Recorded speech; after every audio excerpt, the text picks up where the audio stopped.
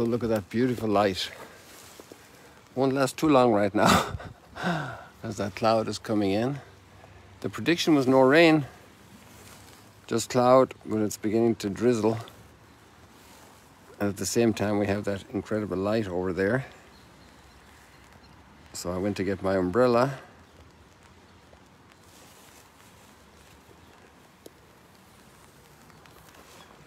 So we can be outside and at the same time be in the dry.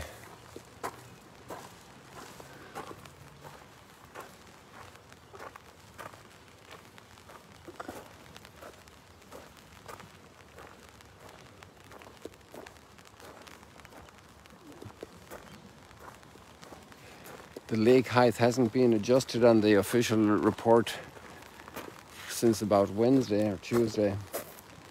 Wednesday, I think, and it was 81 centimeters below, but it was rising every day between 1 to 2 centimeters. So Thursday, Friday, so it should be well under 80 centimeters now below the maximum.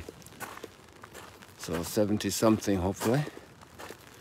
You can see it over there rising at the wall, or here also.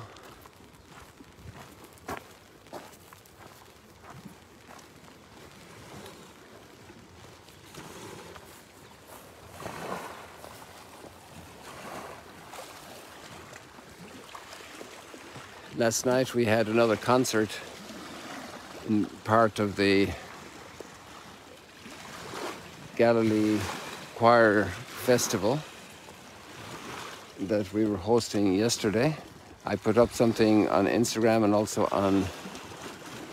here on Facebook. And I did the German live stream yesterday evening on YouTube with a couple of shots from one of the choirs. So you can get a little bit of the taste of the music. The concert last night was very high quality, an extraordinary use of voices.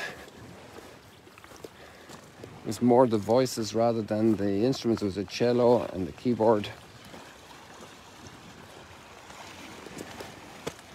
So it was very nice. I also put up a link for you in this post now of an article that came out from the Christian Media Center on the Women's Day last weekend. It's nice to see all this life and it's being celebrated. Yesterday there was a guide here and he said, "Can you do this for me now?" And I said, "It's been a very busy day." And he turned around to the visitors and he said, "That's one word we didn't hear for 2 years. It's been a very busy day because we didn't have pilgrims." So now we have, thanks be to God, lots and lots of pilgrims coming. Impressively, there was a group of Lutherans from northern Germany yesterday with the head of pilgrimage from northern Germany. We had a nice chat, and from many other places.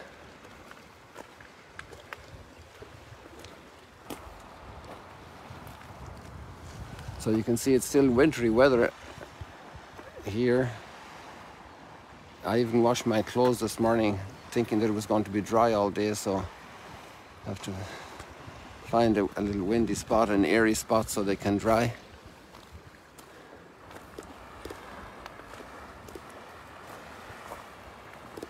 And the waters are washing the shore like they do in the oceans every day, twice a day. It's beautiful when shorelines are clean, isn't it? No plastic, in good shape.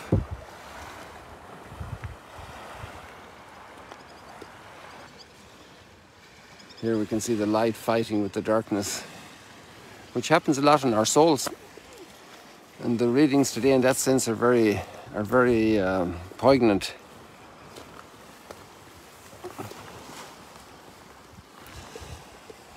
I have to share with you the way it's put. It's a little amusing, but it's a very serious issue.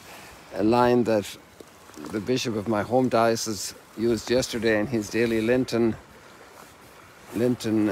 piece, Bishop Fintan Monaghan.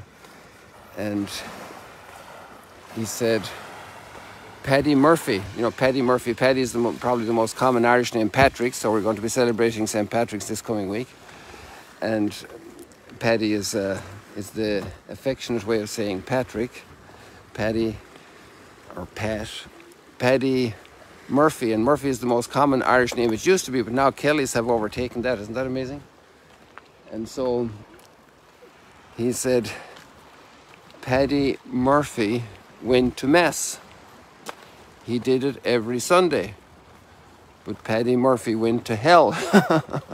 That's a tough one. For what he did on Monday. You want me to repeat that for you? Paddy Murphy went to Mass. He did it every Sunday. But Paddy Murphy went to hell for what he did on Monday. Because our life has to be connected, you know. Our life is one. We can't be living two compartments. And today's gospel passage is actually probably one of the hardest tests for us. And I imagine most of us have a little bit of homework if we want to be Jesus' disciples really, and not just in name, not just a member of the club, but that we're really doing it, that we're really learning from Jesus. That means being a disciple, right? To learn from somebody is to be a disciple. And this was already in the teaching of Deuteronomy, like we see today. If you are in the covenant with the Lord, you're keeping His commandments, and His commandments are the truth of our lives. It's for our good, so it's in our own interest to keep the commandments. And then we're in the covenant with the Lord.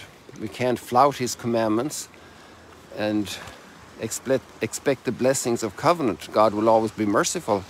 He will always want to reconcile with us, to reconcile us to Himself. But there's that part is for us to do. And when it comes to commandments, wow.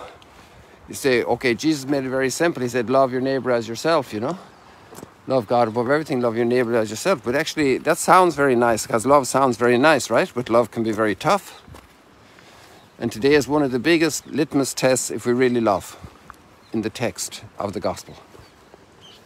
Pray for your enemies. That means pray for God's blessings, that the rain will come on their fields and that they'll be green like the hills of Ireland or like Mount Arbel right now. Pray for blessings on your enemies.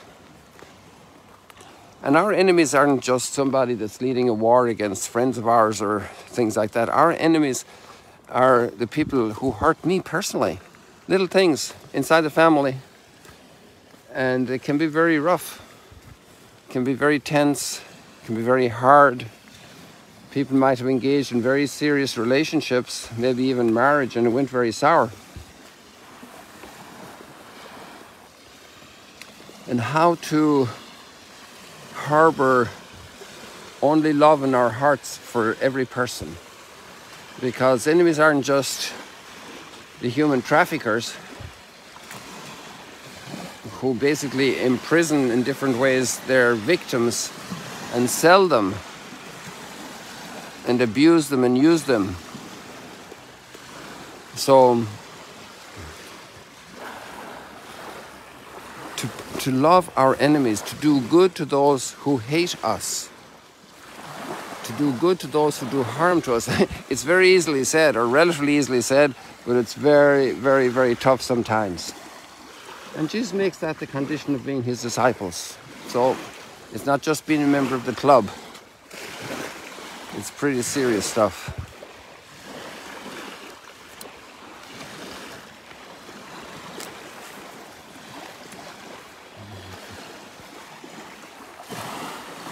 And that's the battle of the light and the darkness in our souls, like we see right there on the screen right now, or those who are here can see it in the clouds we have right in front of us.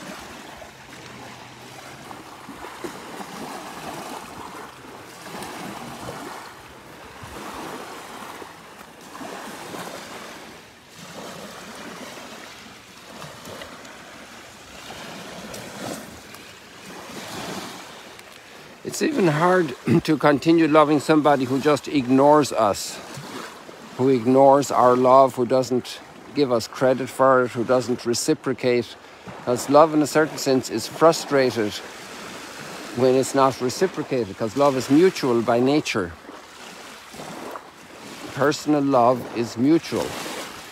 And sometimes if the mutuality is missing, oh, look at this light. If the mutuality is missing, then there's a great frustration. And to continue loving that person, oh wow, that's me.